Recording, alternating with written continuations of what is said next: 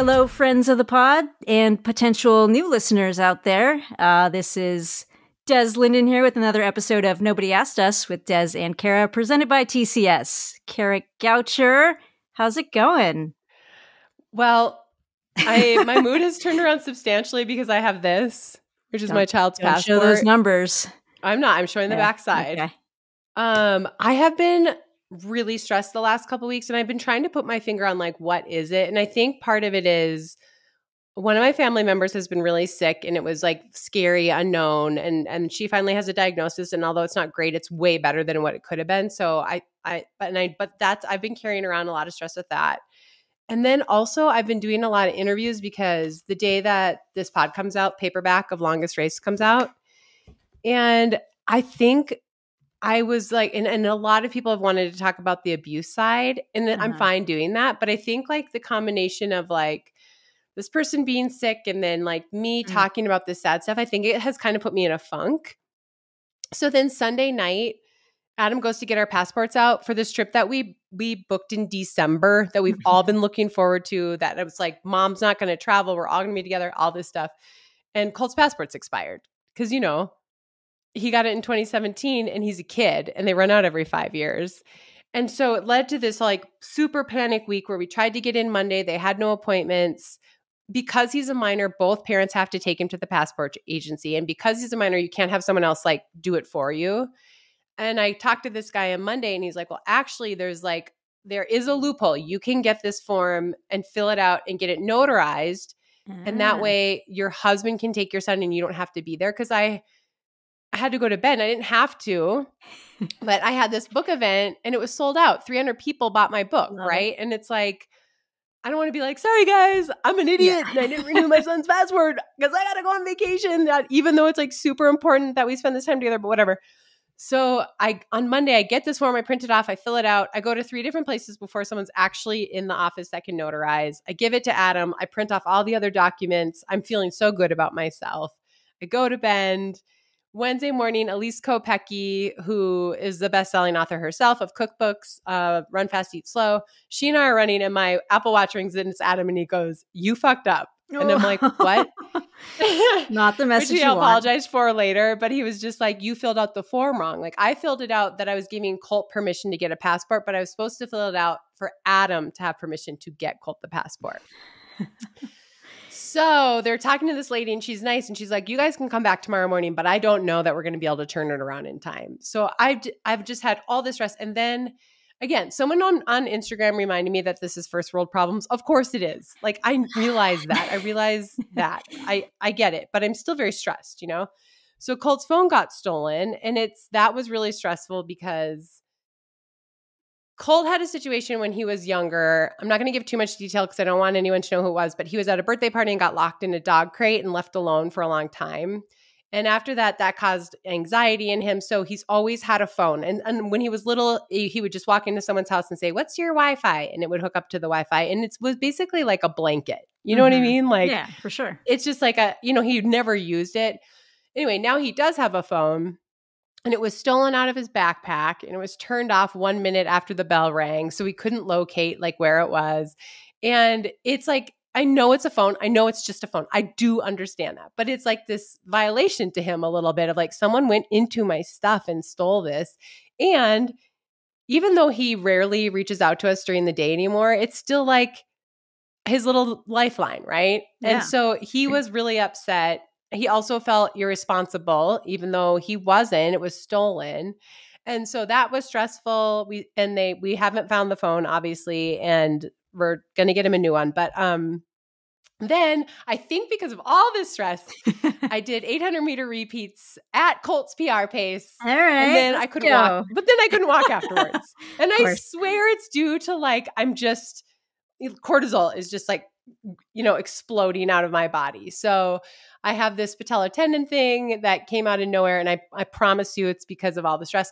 So anyway, I understand that all these are first world problems. My family member is going to be okay. We have the passport. We're getting a new phone. My knee actually kind of feels better. And I think a lot of it is because I'm just like breathing again. Relaxing. Yeah. Yeah. But anyway, that's my story. Did you ever think about you're like, maybe we should just leave Colt at home? Just go. I was like kind of joking when I was in Bend. I was like, I actually really need this trip because I have a hard time like disconnecting.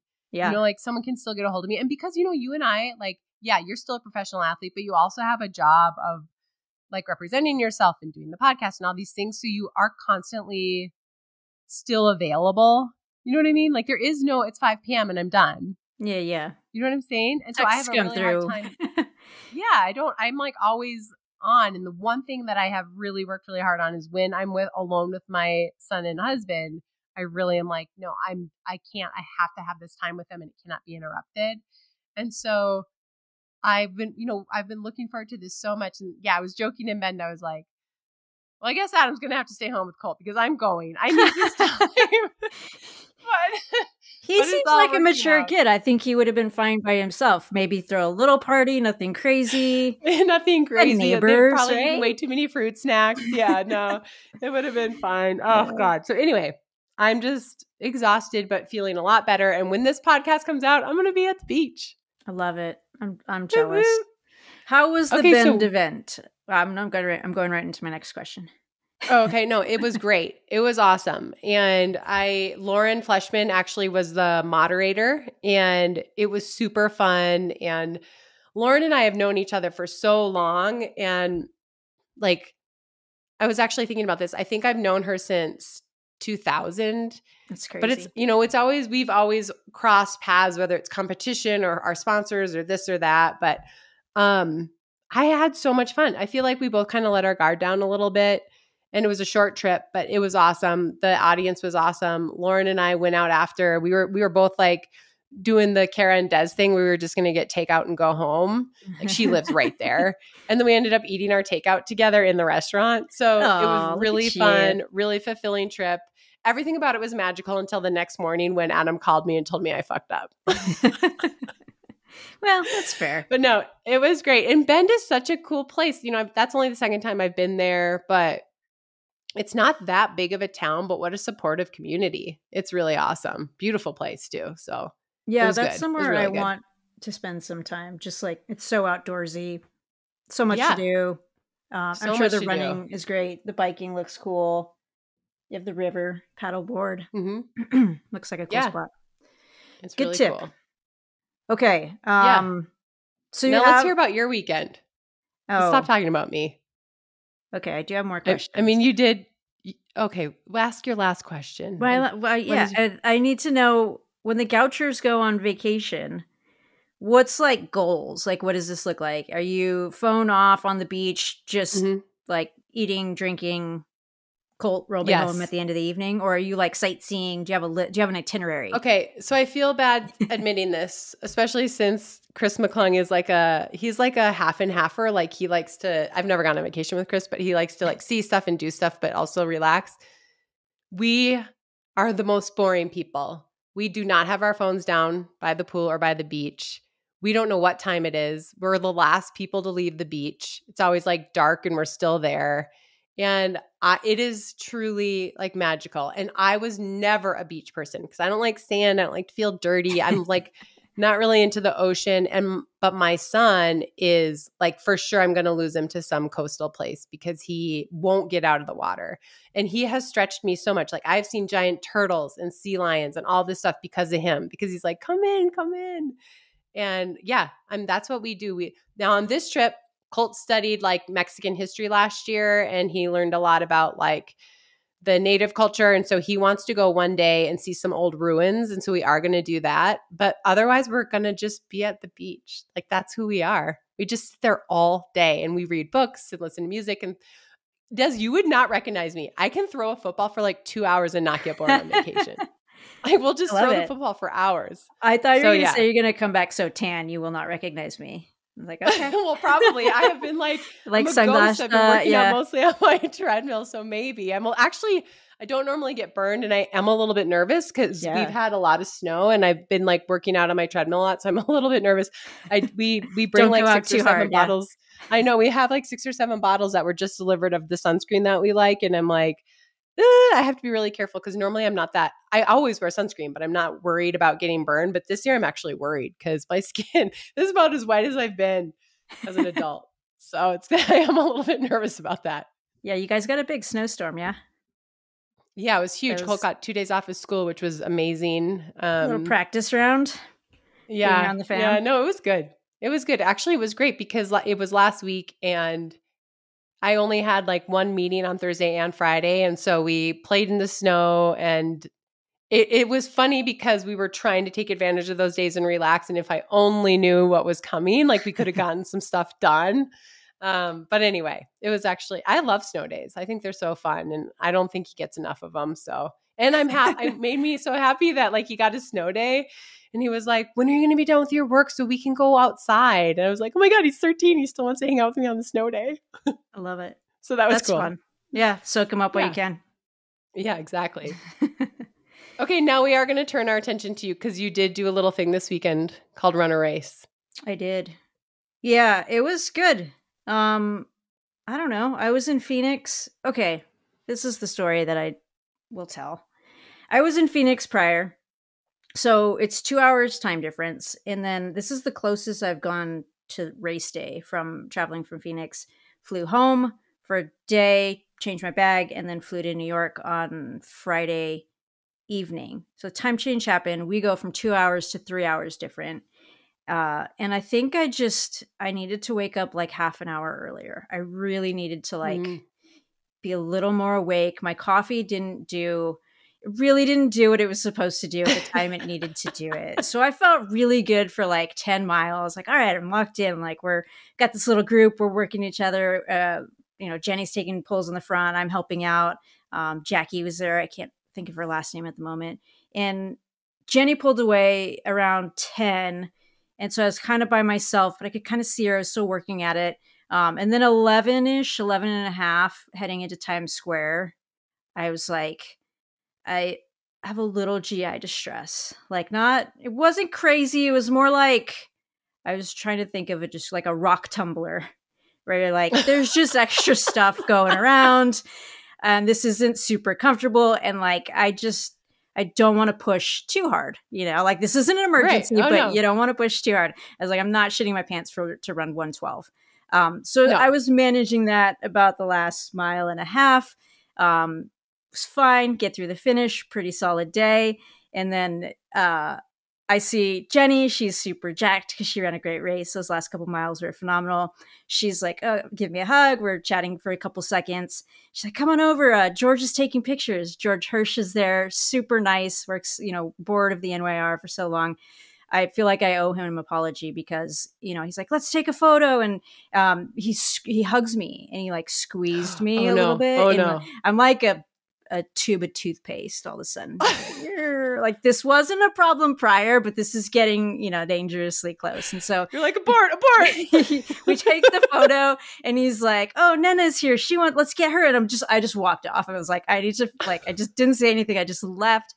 And there was probably porta potties everywhere, but I was like, I'm going to the Tavern on the Green and I'm going to find a nice toilet. And I went there and then I was fine. So there was enough time, but I feel like that last mile and a half could have been better. But all in all, a pretty good race. And so I think it was pretty solid. I didn't know about that issue you were having.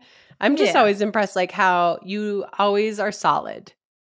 I can run 5:33 all day long. Yeah, you can. Someone posted your splits on social media and it was like, holy crap. Like I can't get over how in tune you are with everything. And I mean, like, listen, that's such a bad feeling. Like you were rock tumbling instead of prairie dogging, but they're both horrific. Right. They're both horrific. And it does rolling affect your running.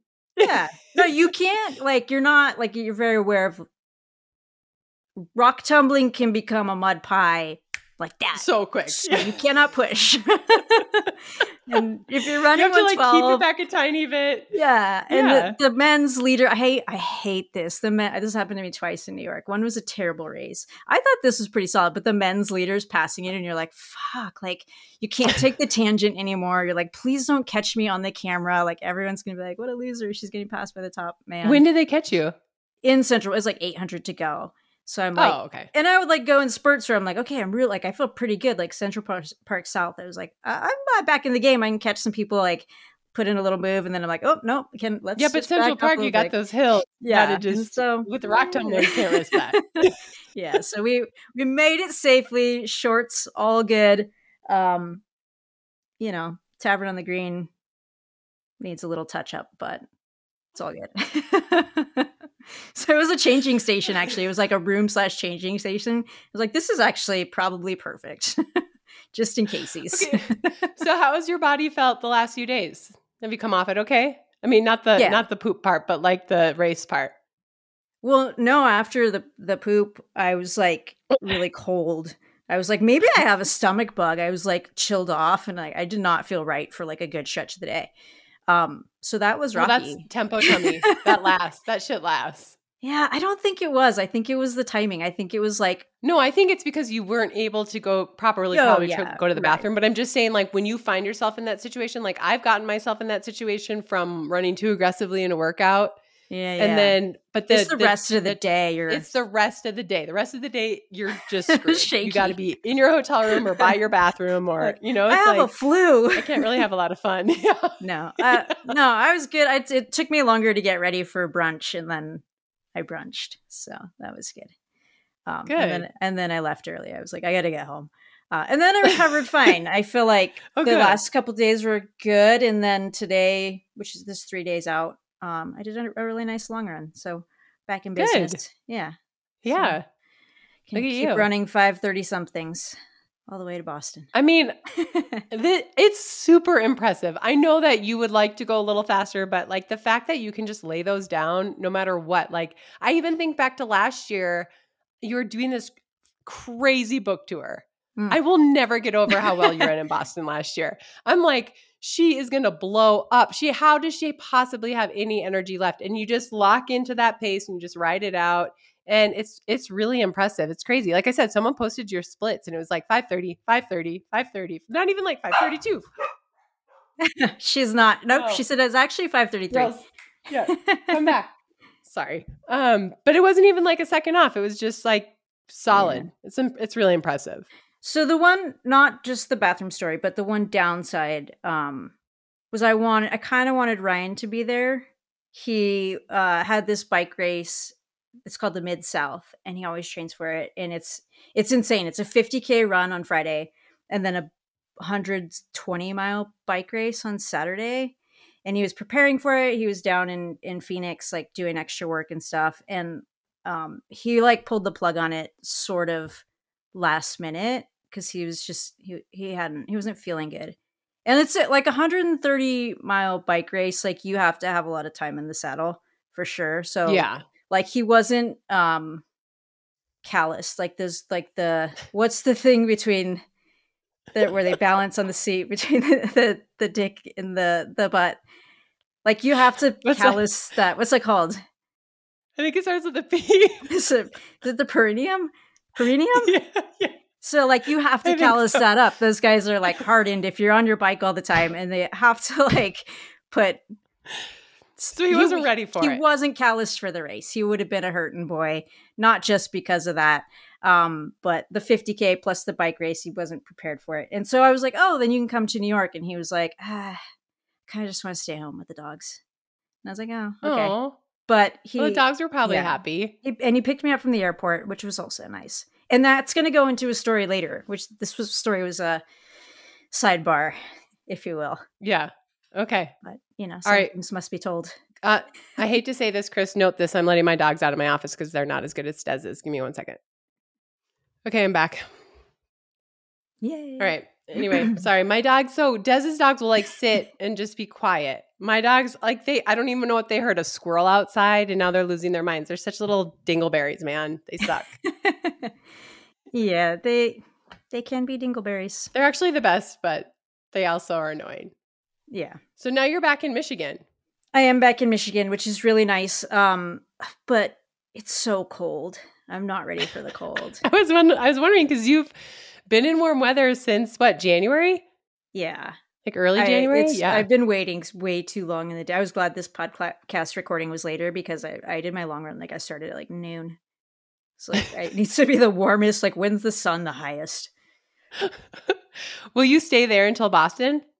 Yeah, unless I literally yesterday, it took me I said I recovered well. I think I did mentally.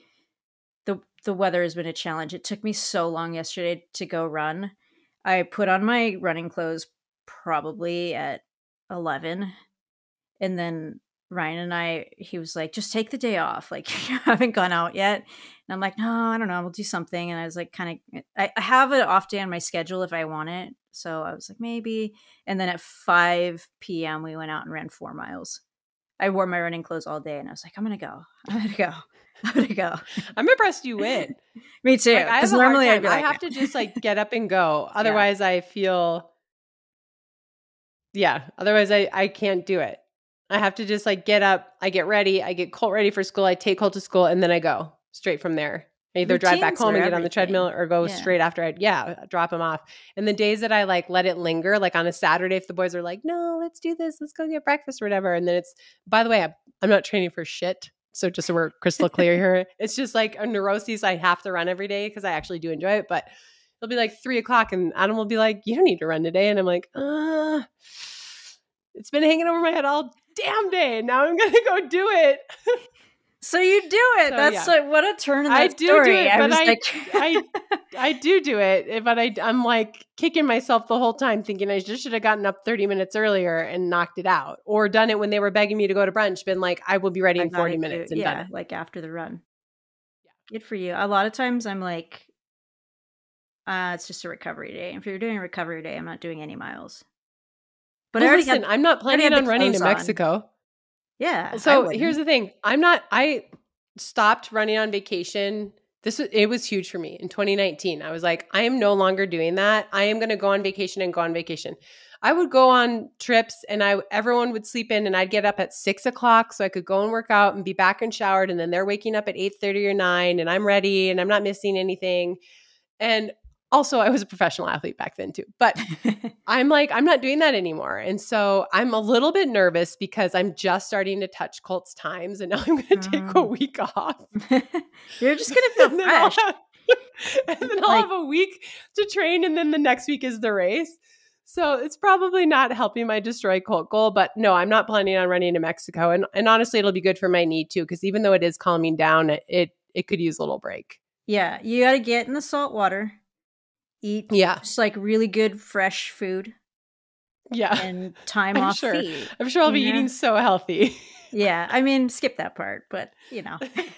Yeah. No, I mean, it is what it is. Like I know I realized this. I got really sick like a month ago and I realized I lost like a week of training and I was like, oh man, I was looking at the calendar and I was like, oh, I still have time. I have plenty of time. And then I was like, well, I'm going to lose a week there. So it's not the most ideal situation, but you know, it's on and I've announced it and I've talked about it. So I'm just going to do my best. So we'll see what happens. You can chase down Ryan, who just asked for his 5K bib yesterday. Can I please have a bib? What do you think he could? No, but he's going to run something so fast. I won't even see him. I don't know. He hasn't trained. Like he's done long runs and stuff, but he was like, I can go like 6:30s probably for a really long time, but going faster. He will be able to go faster though. He'll probably I think like if I do get it, I'm going to have to do it by going like 6:20, 6:10, 5:50. Like I can't go out and just run 6:06 pace the whole time or I will die. I'm like I build, you know, and then it's like that's if I get it, that's how it's going to get it. If you guys are following me and I split 6:06 on the first mile, stop paying attention. I'm definitely not going to get his time. It's going to be. I don't think so. I think it's going to be like race day energy, where it just like you're like, oh my god, 6:06. That felt so easy because there's just going to be all these people around you, and then someone like in a banana suit's going to go by you at 2.5, and you're like, oh fuck no, and then you're going to run something crazy because you're not losing to something ridiculous, right? The first time I've done something indicative that I could maybe do that was Monday when I averaged like 3:02 3:01 for 800s. Okay, easy now. And my knee afterwards, I could barely walk. So I'm feeling better. Like, at least I'm like, oh no, it's in there somewhere. But yeah, anyway, I don't know. And I'm going to lose a week, but it'll be good because you'll get the drop down from the altitude, have the thick air. Oh, yeah. You'll be ready. Yeah, that's for 10 seconds a mile. Totally. I'll be good. All right, we're keeping an eye on that. That's fun. Love to hear about the training. That's good. So we had some races recently. Do you want to talk about NCAAs? Did you watch them? Did you stay interested in NCAAs indoors? No, I watched it through like social media, short track. Yeah, short track. I watched it basically through social media, and then I would have like the live results. So I was watching their but I was too lazy to. That is really horrible to admit, but I was too lazy to find it on ESPN on a streaming service. Yeah, I don't even know. Like, I don't even know where it was. I mean, the standouts, there were a lot of standouts for me. I thought the women's 800, Justine Whitaker, right? That's who won. That's her name, I hope, from Stanford. I don't know. I just really like her. Like, I follow her on social randomly, and I just think she's like a cool person. So super happy to see her win. Although I also really like the girl she beat, who I'm not coming up with her name right now, something Rose, who I think is going to be a huge star in the 800 as well. And then in the women's 1500, the girl from Harvard, Ramsden, I should know because I talked about her at World Champs, but my brain is fried right now. Maya, maybe, Ramsden. I could not believe that she came back and won that because she had just been at the World Championships, like running her heart out, made the final, and then got on a plane and went back and handled the pressure of running. You know, it wasn't at Harvard's track, but it's in Boston where she lives. And then obviously someone said something to us on social. Of course, we were impressed by Parker Valby. I mean, yeah. I did watch her. Yeah. No, go ahead. No, I didn't turn it on either, but the results were crazy. I mean, I don't know what else to say. Just phenomenal. Yeah, I actually did go back and watched her 5K. Yeah. And I mean, she's double. 3-5 double, both races so fast. Yeah. And like 840 something low, and then 1450 something, I think. It was a gap. I don't know. I'm feeling like, were they was it a massive? Yeah, it was massive gap. And it was just, she looked unstrained. You know what I mean? Like, she looked like this is easy. Yeah. I'm like prepping myself for when, I'm ready to go 1430 or, it's just super impressive. And I know that she's had some problems with injuries, but she seems to have sort of figured that out by cross training a lot. And I don't know. I mean, what a monster talent she is. It just got me thinking like, okay, if she could figure out why she gets injured, she only runs like 3 days a week. Like, literally, that's all she does. Would you? I mean, she works out. Do you even try to change that? Like, do you try to change that? Well, that's the thing is, it's like it's working. Yeah, and that's not to say like the other day she's like lazy. She works out like crazy on an arc trainer, and I feel like she's popularized the arc trainer. But she's like legitimately hardcore on that thing. But I was thinking if someone could figure out why she's getting injured and she could run 5 days a week, I mean, what is the limit on her? It's almost scary to think about. Do you think if she went to 5 days, you'd have to do more recovery so she wouldn't be going? Like, do you think part of the success is the cross training where you're like, well, she just like, it's like working out 4 times a week? Yeah. I mean, I do think there's something to that. Like, yeah. And like, I'm not doing as many miles, but you're doing a lot more workouts. Right. But every time she goes out to do like a run, even though she's aerobically tired, her legs aren't pounded into the ground, right? Mm-hmm. So I don't know, maybe she's just on to like what we all should be doing is just running 3 days a week and arc training the rest. But I don't know. I mean, she's just a phenomenal athlete. It's been crazy. Yeah. I mean, I've heard of her for a long time. I knew she was good. And it's just one of those people you knew that if they could stay healthy, things would click. And I mean, it's crazy to think. It's hard to imagine that she won't be a factor at the Olympic trials. Yeah. I can't imagine if she stays healthy that she won't be a factor. I mean, she's not being pushed right now. She's dominating everything. She's controlling every effort. So put her in a 1440 race with women that can run 1440. I mean, I don't know. It's hard for me to think that she isn't going to be a factor. Well, yeah. I mean, even just from the fact that she is a winner, right? Like I go in these races and I try and win. That's what I do. Mm-hmm. Like I don't think she would be intimidated by anyone because I go out there and I win. So right. Having that be at the Olympic trials where you're like, okay, like everyone's very good here, but I win. So why not? I think about the future too. Like not everyone's an altitude responder, but she's never been to altitude. Like what if you bring her to like what is in that body? I need to know. Like she's going to be good.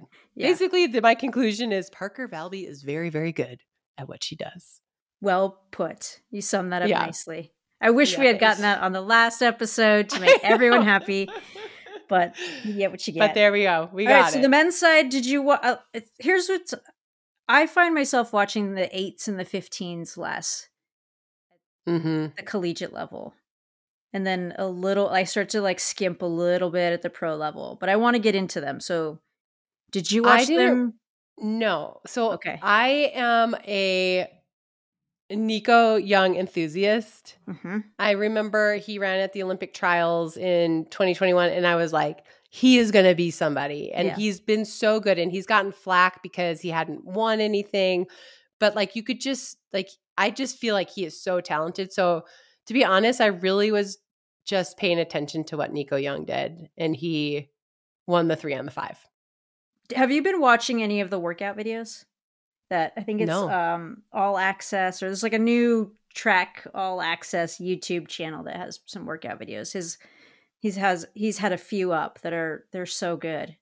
I mean, he's just like so comfortable and calm, getting ready to rip. Like he can run so fast up at altitude, and then you bring him down to sea level.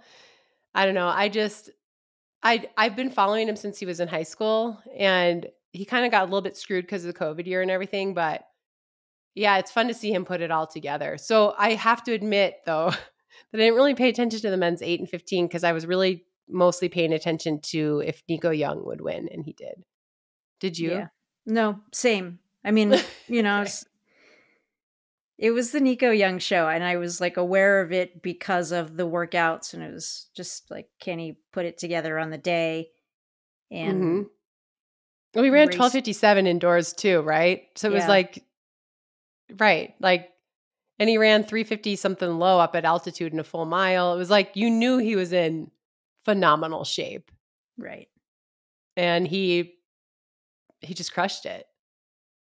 I also don't know enough about the depth in the men's NCAA right now, which is something I need to study. I don't either. So I feel bad, and now we're probably going to get a comment that we don't pay attention to the men. I'm admitting it. I'm going to work on it. Yeah. Just collegiate in general. I don't know it as well. Yeah. I don't know college as well anymore either. And part of it is because I don't call any college races. Like I would love to call the NCAA cross country championships, but that broadcast is locked and loaded. They have their people. And so I don't pay attention as well. And really I mostly pay attention to Colorado, who's had a rough couple of years. So I don't really know what's going on. Obviously, I know about Caitlin Toohey, who just went pro, and I know about Parker Valby, and I know about Nico Young because I remember hearing about him in high school, but I know it the least. I actually feel like I might know high school better than college, which is actually really sad. It's not sad. I mean, just follow what you like and what's interesting. Yeah. All right. So I'm going to pivot a little bit. I had another race up next to talk about, but we've been talking about Nico Young. No, let's talk about the 10 first, and then we'll go back to that. Did you watch the 10? I didn't watch it. Okay, that's I just totally had fair. it like the live. I was up for it, principle, but I didn't watch it. This is really bad, but I just didn't want to pay for it, and so I was just watching the live thing, and it was clicking off splits, and I was super excited to see how it would shake out, and it shook out differently than I thought it would. For the women, anyway. Did it? Well, I mean, I did win a bet with someone that you were a part of, actually. So I didn't totally uncall it. I felt good that Rachel Smith was going to have a good race. I just feel like she's on the upward trajectory. Like, I just feel like every race she's like not crazy better, but she's a little better. She's a little better. Yeah. And I'm like, give her 2 more months. She's going to be a force to be reckoned with. Like her progression is steady. You know what I mean? Like it's consistent. And so I felt confident that she was, yeah, exactly. She's not like chopping off 50 seconds, but she's chopping off 4 here, 3 here, 4 there, 5 there. And so I was confident that she would have a good race, and she did. She had a great race. I think she was, God, Des, we're terrible. We should have the results up. But she was like 4th or 5th or 6th, somewhere in there. And I was interested to see how Keira D'Amato would do, obviously coming off the trials, switching gears pretty quick. And she did really well too. She finished right behind Rachel, I think. 31 lows. Yeah. But I was very interested. I know. It's so fast now. God, I mean, the standard's 30-40. 30-40 is the Olympic standard. Don't jump ahead. Don't even get me started. We'll talk about that later. But I was very excited and interested to see what Alicia Munson would run, because she ran 30:03 there last year. It was funny when I had the results up, it had American record and it didn't have Alicia's time. I was like, dude, she ran 30:03 at your meet last year. Yeah, right. Let's get this. She broke the American record at this meet. And I knew she was running there, and I originally thought she'd probably go for like 29:55. But then we found out that the pace lights were actually set at 29:37. And so I was really curious to see how that would be, because that's a big chunk of time to take off when you're already running so fast. Yeah. So her race seemed to fall apart a little bit, and then she ended up dropping out. And then she said later that she had stomach issues. But I kind of felt bad for her, because that's in your head. Like no matter what the reason is why, it's still kind of there, you know, and she's so good. And I'm like, she definitely could have become the first American woman to go under 30 minutes. And that would have been really cool to see. Yeah. Yeah. I mean, I think it goes back to the old DNF thing where you're like, was it an excuse? But if it's stomach and you have physical evidence, it's like, no, I feel pretty good about this decision. Yeah. So I don't know. Sure. I think it's... And she already had the standard, right? Yes. So it's like when things started to go south, it's kind of like, well, I don't actually need this race like a lot of the other women in this race do. I was doing it to see how far I could stretch myself and have plenty of time to recover before the trials. But I don't actually need this time, you know? I think that's a big thing too, like in setting the pace so aggressively. If you don't have that time already, you're way more conservative, and then you try to wind up the last 3 or 4 laps. Like, how fast can we go now? But why not take a big swing? Like that race is all about running really fast. Yeah. I mean, I don't watch, I'm trying to think what they're called, OAC's workouts or anything. So I don't know. I just saw her run indoors and she looked very fit and everything. I thought that was a really aggressive time, but I also felt like, well, they're not going to say that and set it up if the workouts haven't been there. They're not going to be like, well, she's training the same as last year when she ran 30:03, so we're going to go for 29:37. You know, just cut across the infield and nobody will notice, and then you can run no one will notice. It'll be fine. But the woman that won, you called that.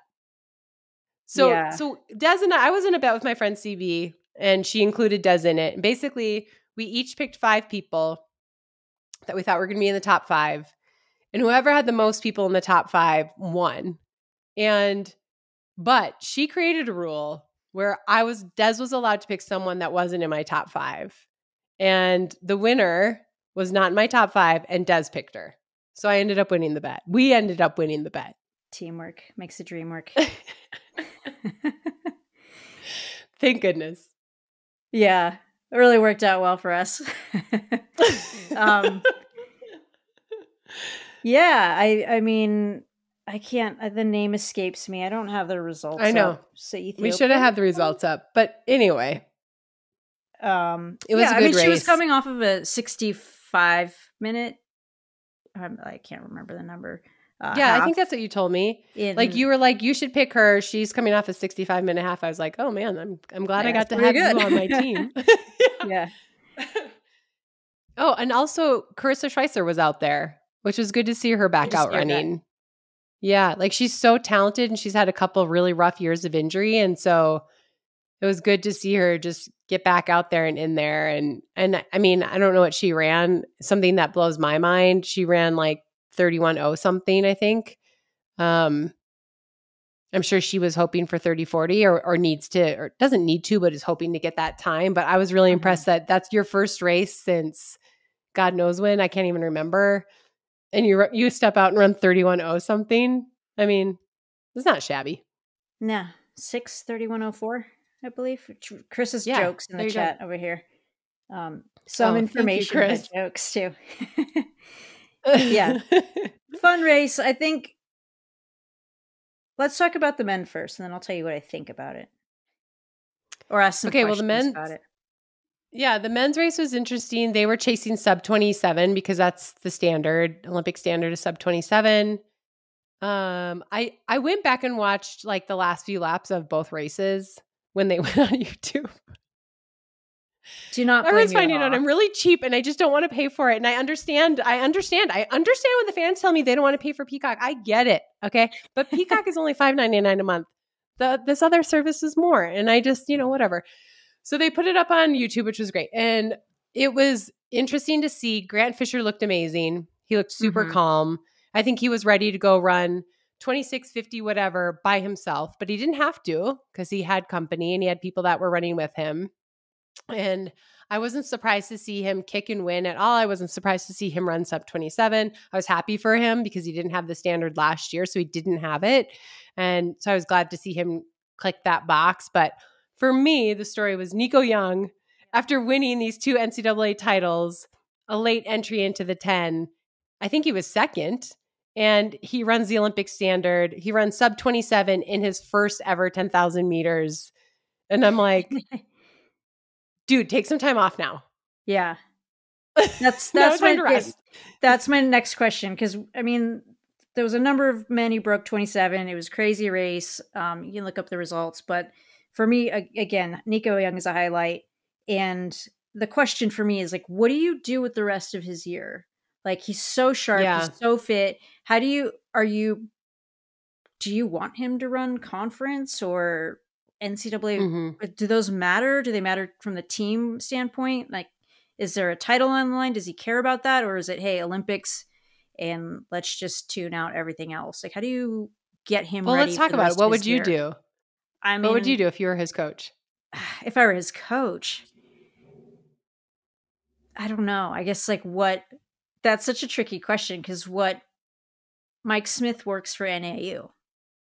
His job is to make that team ready to go win. I mean, I don't know what his contract looks like, but I'm sure he's incentivized for conference champions and NCAA champions. And I don't know if the regional has any implication. I don't even know if they still do regionals. I think they do. Maybe not the 10,000. Maybe not the 10,000. I don't think they do the 10, but I don't know. So actually, I guess I'd have to look at the schedule and then decide like, how can you make that work go into the trials? But for me, if I were a coach and I had an athlete of that caliber and he had a really legitimate shot of making this Olympic team and doing well at the games, I would put the collegiate stuff aside and say, this is about the athlete and circle the most important thing, which would be Paris final, and then work backwards. Let's get him on the team. And then how can we use the NCAA to get him ready for these moments? If he got an invitation to the Prefontaine Classic, would you have him race there over like a conference meet? No. Too soon too. I don't think he needs it. I don't think he needs it. Like he's proven he can run with Grant Fisher is one of the best runners in the world. Grant Fisher was 5th in the Tokyo 10,000 Olympics. Grant Fisher was 4th in the Eugene World Champs 10,000 meter finals. So he's proven he can run with the best in the world. If I'm his coach, I'm thinking the Olympics are only every 4 years and the Olympics changes your life forever. An NCAA title is super great and it gives you opportunity, but not like being an Olympian does. So how can we help him win maybe an easier-ish title, like a 5,000 title, which isn't necessarily easy in the moment because it's hard and it's a grind and it's a really deep field. But it's not as hard on the body necessarily as running a hard 10,000, I mean, I think who knows, but I do not see 3 people beating Nico Young in the 10,000 at the U.S. Championships. We just saw the men's best 10,000 meter runners from America. Everyone but like Sean McCourty lined up. and he got totally second. Preview race, right? 100%. So it's like, is 2 more people going to pass him as long as he's healthy? If he's in the shape he's in right now, no way, in my opinion. So that's his ticket to the Olympics. It's the 10,000 plus it's first. You can run the 5,000 as a safety net after. So how do you get him there as fresh as possible for that 10,000 without letting NAU down? I don't know. Like that. Yeah. That's why I was like, maybe he runs the 5,000 instead. Super focuses shoes. On that. Don't wear spikes. Wear super shoes. Collegiates can do that, right? Can they? Oh, they can run in the? Yeah, they can. Yeah, and they can qualify for the U.S. Championship in super shoes, but then can't wear them at the U.S. Championships. Yeah. I mean, that's actually a pretty good idea, Des. You should run that by Mike Smith. I'm sure he's going to call any second and like, what do you think we should do? I don't know. I mean, it's obvious luck that has got him this far and his team, but if he needs the pros to step in. Yeah, we're happy to help you out there. Give me a call, Nico. Yeah. I've never even talked to the guy, but I'm like weirdly invested. And I think it's because I stopped following high school for so long, and then I kind of started paying attention, and he was the first athlete I started following again. Well, he was like so exciting too. Like he was really, really good. And you're like, oh, how could you not follow this kid? Right. Yeah. Totally. And then he ran in the trials, when he was so young, and it was just exciting. So I don't know. And you can see how hard he's working when he runs. I think I like that too. Like I will say Grant Fisher is like totally on top of everything, just executing, and Nico's like fighting. But I like that about him. He's like really like you can see it on his face, you can see it in his body. I don't know. There's something about seeing not that Grant Fisher isn't giving it his all, but I do think Grant Fisher was like really on top of that effort, and Nico is in uncharted territory. He's never run a 10,000 before. I mean, he has in cross country, but not on the track. So yeah, that's fair. Different beast. And that's Mike Smith, give us a call. Give us a call. We'll help you out to set up the year for sure. Yeah, I think it's going to be fascinating to watch and just see how, he seems like a team guy too. So I don't know how do you balance that as a person who wants to be there for your team and do certain things, but maybe it's not that important to NAU either. They're not exactly powerhouse in outdoor track. Right. I don't know what their throwing situation or field situation, are they just can they win it with just distance? And then is that important? Probably not. But even just being this ready at this point of the year, and then, okay, how do you stretch that out? Cause you're right. That's the thing. I'm like, again, I'm not his coach. I don't know him. I've never met him, but I'm like, everybody now let's take a chill pill. Yeah. Let's just like go back and do aerobic running. Let's not put on spikes for a month. Like you have all the goods, you have all the tools, you proved you have them. Let's just go and do long runs and strides. That's it. And then in a month we can start sharpening up again. But let's just like take some time because I get worried when someone is so sharp so early and extending that, especially like the 10,000. I mean, that race is so physically but mentally tough, right? So yeah, I'm just sort of like, take a break from intensity.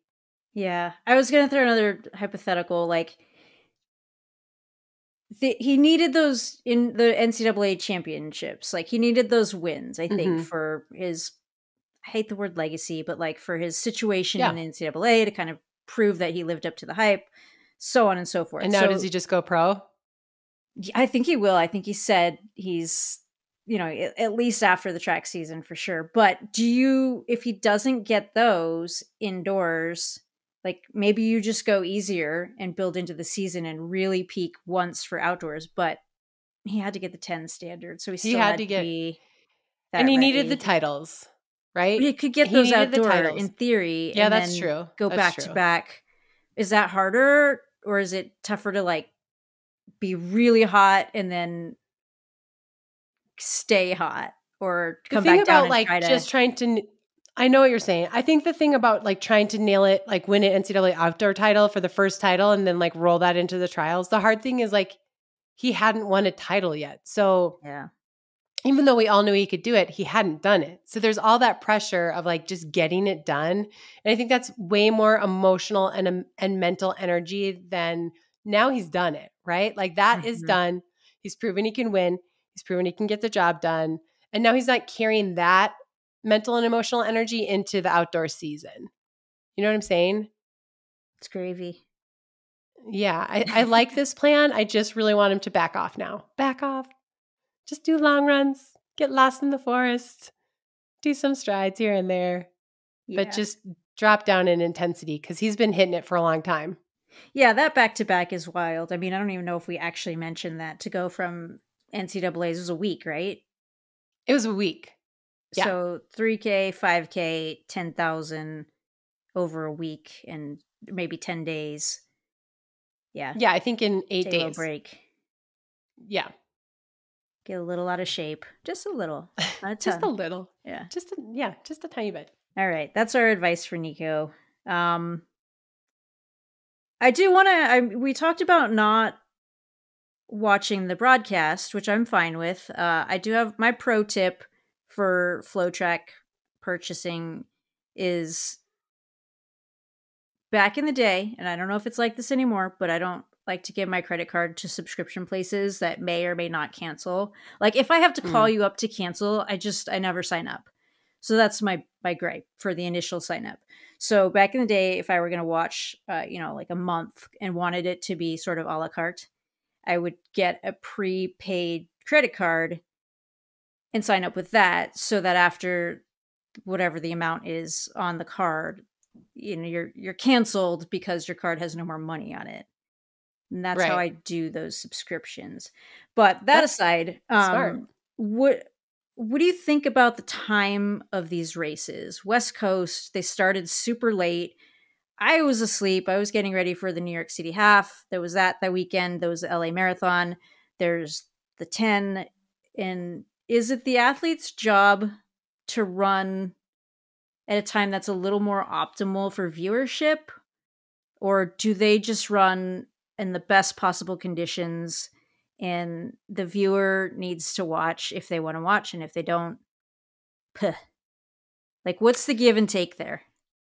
I think if it's like a big meet, like a Prefontaine Classic or, a Diamond League meet, let's put it in the day where people can enjoy it and make it a part of the experience. But when you're talking about something like the 10, which is solely set up to get Olympic standards out of the way, I think for me anyway, I'm like, it needs to be the priority of the athlete of the perfect weather conditions and the perfect situation. That needs to be the priority. And if you're hardcore and you really want to watch it, you'll stay up and watch it. Or otherwise you'll watch it the next day. And, for me, it's like, I almost feel like I watch too much track. So I use the pay thing as an excuse because I ended up watching them anyway. Right. But I'm just like, it's like a Saturday night. And I know if I open my computer and tell Adam, oh, I'm watching this 10,000, he's going to be like, what the hell is happening? Shut your fucking computer. Yeah. But I don't know. I'm curious on your take. I kind of think big meets, let's put them in a compromised position, which is like good for people, but also later in the day or whenever the weather's going to be better. But for these really hard efforts where they are chasing the specific time, let's make it the best weather possible for the athletes. And if that's at 10 at night on the West Coast, then that's what it is. But what is your take? No, I agree across the board, which this is controversial and we might argue here, but does the 10,000 meter have a place anymore in track and field? Like the qualifying opportunities are just not there. There's 3 chances to get these time standards, which are bananas. And it's hard to get viewers. I think that the only really exciting 10,000 meters can be in the Olympics, but I don't know. Is that enough? Is it too long of a race to be on the track anymore? I don't think it is. I think where we have failed this particular event is that we have just taken it out of so many meets because we say no one will watch. It's super easy to do it at the end of the meet or the beginning of the meet. It's really not that hard. If you want to have your TV window and you don't want to put it in there, put it before the TV window starts or afterwards. I think that I love the 10,000. It's probably my favorite event. And it's hard to describe, but there's so much that happens. And it's the 5,000 and twice as long, but just this much slower. It's just a hair slower, right? And then I love championship 10,000s because they're playing all these games and they're constantly playing chess and they're waiting for when they can break. And I think that falls on someone like myself to explain what's happening and to let the audience know why this is so hard, why it's cool, why it's tough, why they're amazing. But I do think that World Athletics has really failed 10,000 meter athletes by not pushing Diamond League to keep it in the venue. You know, the Diamond League has gone to this 3K or 5K situation. And so no one's holding a 10K. And so now they're real, you know, now the 10K becomes a time trial, becomes a time trial at the 10 or at the Night of Athletics over in Europe. They have one. And then that's it. That's it. It's just a time trial. And then if you're lucky enough to make your Olympic team, then it's a cool, exciting event. But so we're really only seeing it cool and exciting once. So right now, as it stands, I understand why there isn't interest in the 10K, but I think that's a failure on our governing body.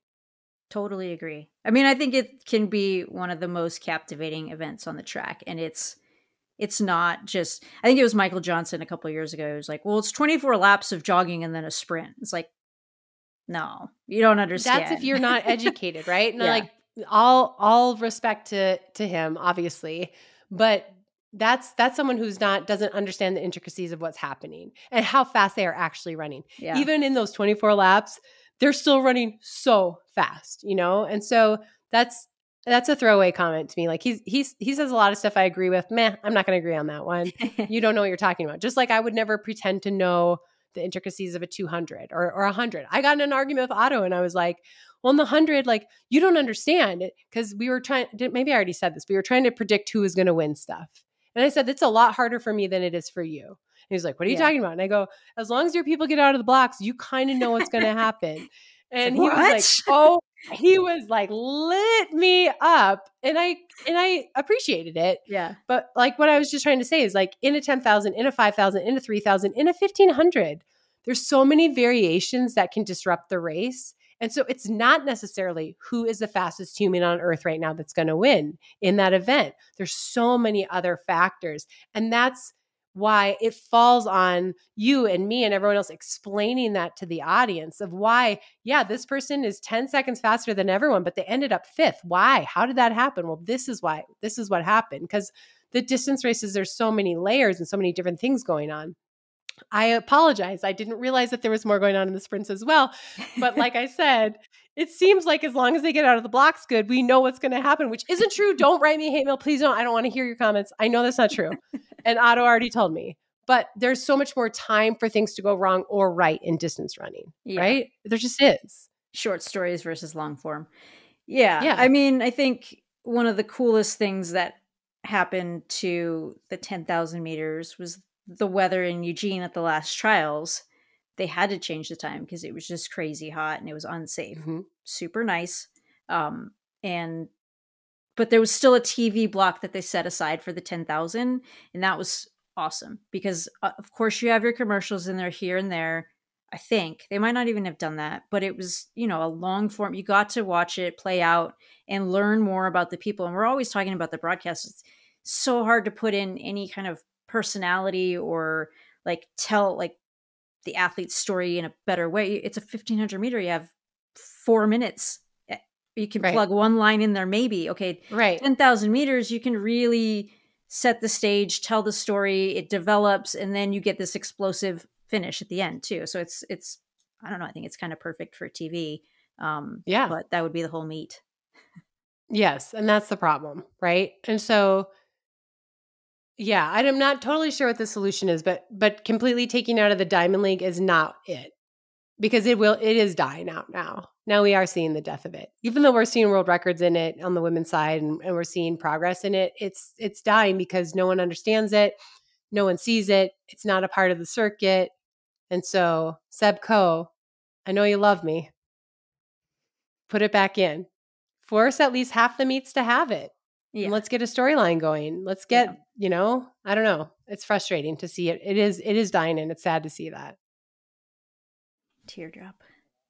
All right. Well, holy smokes. We've killed a lot of, I didn't even get through. I know you had so many things to talk about and we're not getting to any of them. We can save some of this for later. The next one on the list is World Athletics in a series of boneheaded decisions. what the fuck is going on at WA ? And there's some stuff in between there. So maybe that's a teaser for the future. We'll see if we get to that could be not. a whole pod right there. Do you want to do a top 5, or do you want to talk about a controversial travel question? Or do you want me to tee up the game? I didn't even read your controversial travel question. This is a thing that happened to me, and we talked about it at the top. Okay, let's talk about that. Let's give out a few happy things. Maybe we just do a top 3, and then we'll talk about the game. We'll end with the game. Okay. All right. So the controversial travel question. I think people are going to hate this, but my question is this: you're on a flight that's delayed. No problem. You wait. Take off. You land. You're like an hour and a half late. You're pulling up to the gate, and the flight attendant comes on and says, "Hey, we have a lot of tight connections. If you're at your final destination, will you please stay seated while those with tight connections exit the plane so they can make their next flight?" Is that an acceptable thing to ask or not? I'm going to tell you something. It is acceptable, but it's not in our society because everyone fucking pretends they have a connection. I have been this person numerous times where I stay in my seat and lo and behold, the entire plane has a connection. And then I'm like, still sitting there for like 25 minutes. And I'm like, what is happening right now? And then when I finally am like, well, I'm just going to get out there, I like block someone who actually does have a connection, who's in the back of the plane. So our society sucks. But I'm desperate to know why you're asking this, because what happened to you? What happened? It just happened to me. And my personal opinion, and I agree 100%, no one listens to it anyways, so it's kind of a silly request. Every now and then it's pretty good, and you're like, wow, I shouldn't be a dick. Just stay put. But my problem is I feel like the airline has already inconvenienced everyone on the plane.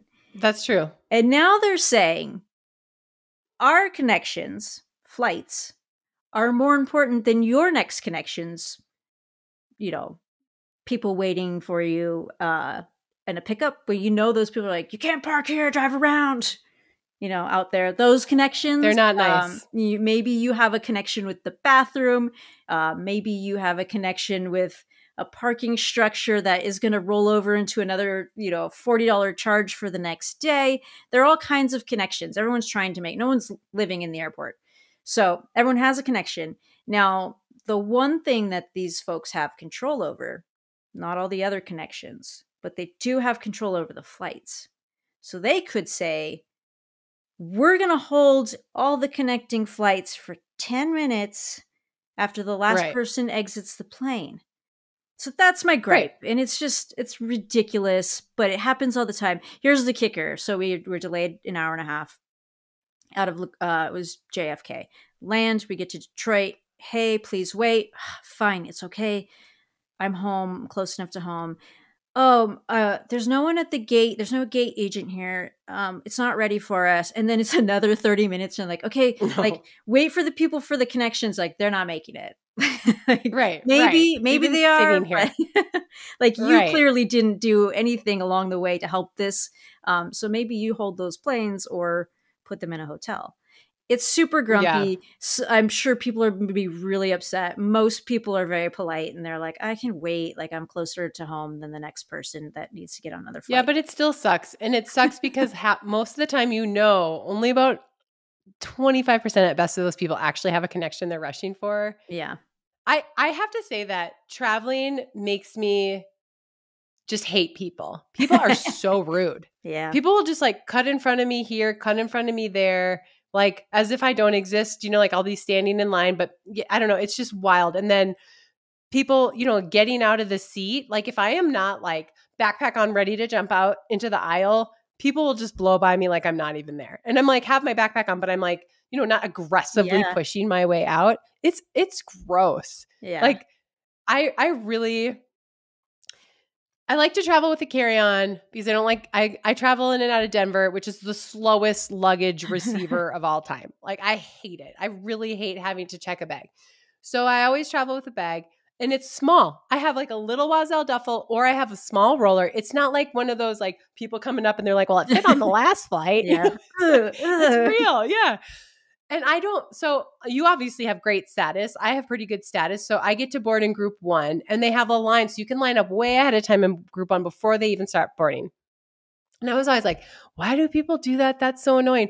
Well, then this year alone, twice I've gotten on and there's no room for my bag, even though I'm sitting in like row 8, like everything around me is already, everything around me is already full. And they're like, oh, well, we'll have to bring it back to the back of the plane. And I'm like, what?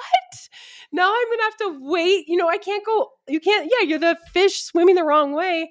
And so now I've become that person that as soon as I see a couple people line up, I'm the asshole that goes and lines up. But it's because other assholes force me to be that way. That's airline travel in a nutshell. That's just flights. Yeah. Okay. That was my gripe. And I think that a lot of people can weigh in. I want to hear what people think because obviously it depends on what side of the connection you're on, if it's at home or if I were connecting to an international flight and we were having this conversation, obviously I'd be like, and they all stood up and I was pissed and they should wait for me. But that's not what happened. So I'm griping about the other side today. So weigh in on the comments on YouTube. Like let me know. Let us know. Let's do a top 3. Okay. I had one and I forgot it.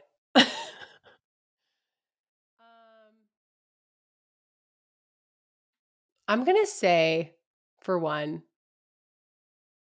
that it's cool to see the younger kids running fast.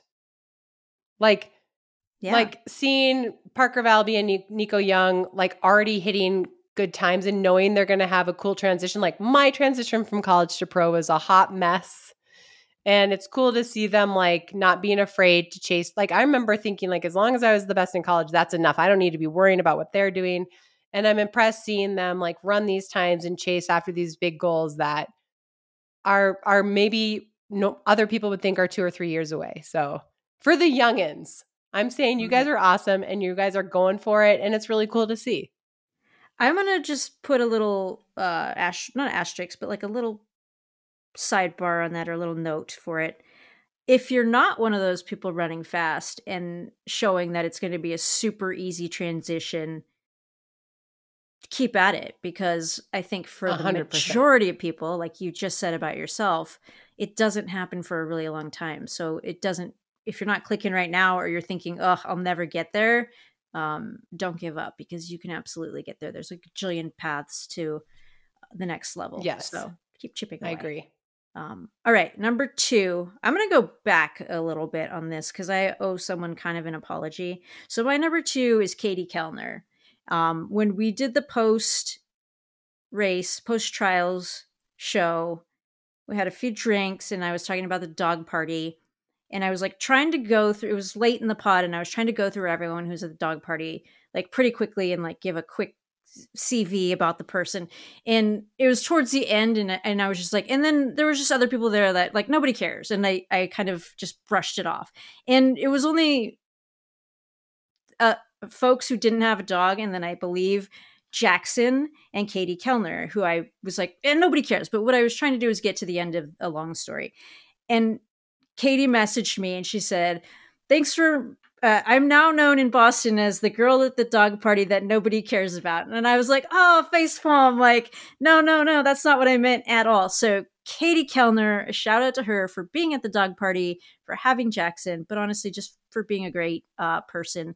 And I've known her, I ran with her at Hanson's for a long time. She's still chipping away at it.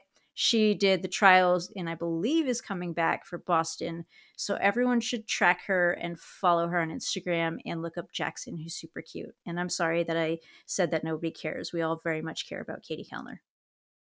I love that one. That's a good one. Yeah. Okay.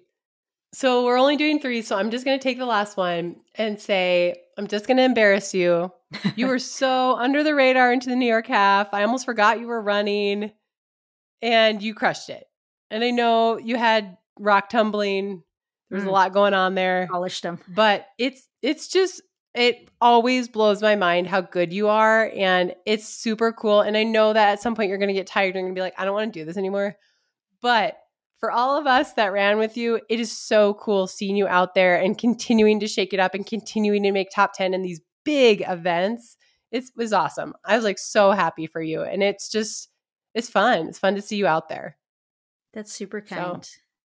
So, I know you're horrified right now, but a little it's bit. true. So right, just deal with it. On my list. When you crush Colt, we're gonna have a whole segment on that. So okay, get ready. All right. Well, this has been great. We got through half the itinerary or the script.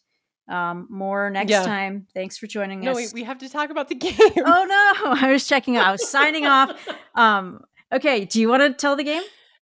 Okay, so as we mentioned earlier, we had this bet with our friend CB about, the race, and we ended up winning. We were right. But if we had lost, she had 2 words that we had to say during the pod.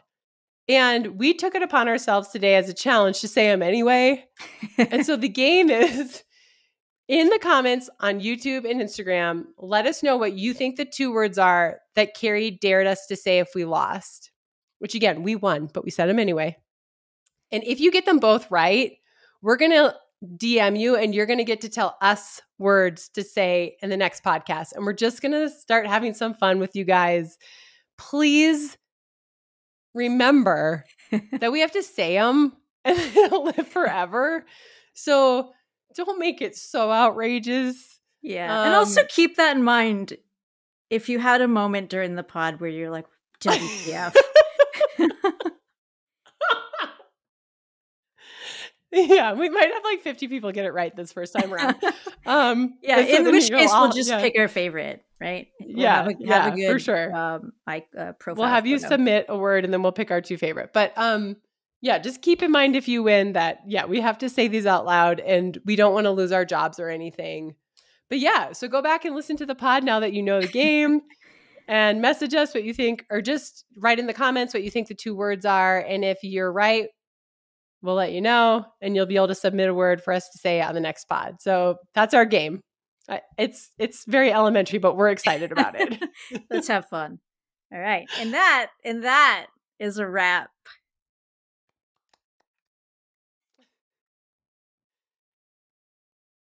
Okay. We have to text Chris that we're done. Oh, nice. Okay. Oh, man. That was good. I can't believe how long that took. I know. I was like, we're like 30 minutes in. We're going to get through this whole thing. Nope.